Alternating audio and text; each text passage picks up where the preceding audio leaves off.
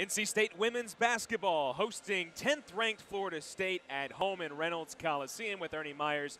I'm Andrew Sanders. Well, NC State upset Florida State last year down in Tallahassee when they were ranked number 6 in the country, looking to beat them again when they're in the top 10, and they got it done. A big upset victory for a red-hot NC State team. They had won 5 in a row. Make it 6, Ernie. Yes, they are.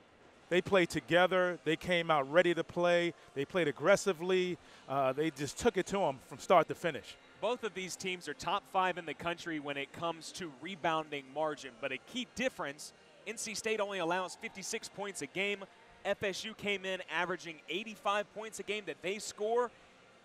It was going to be interesting to see what kind of tempo this game was going to be at. Well, NC State, they locked down a very elite offensive team. Absolutely. They basically limited the possessions.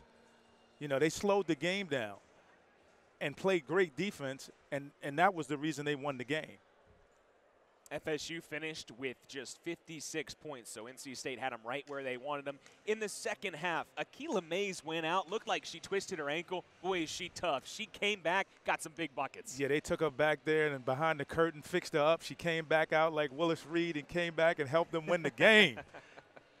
And free throw shooting has been a little troublesome for NC State this year. When it came down to it, crunch time, NC State shot 80% from the stripe in this game. They closed it out. They get the victory, make it 6 wins in a row for Wes Moore's Wolfpack.